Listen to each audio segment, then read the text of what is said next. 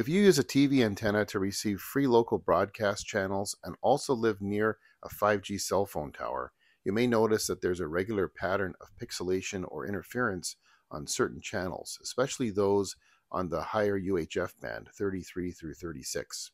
The likely cause is interference from those powerful 5G cell phone signals.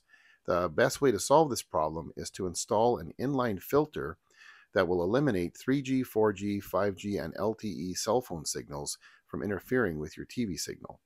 It's as simple as installing this filter in line along your coaxial cable between your antenna and your television.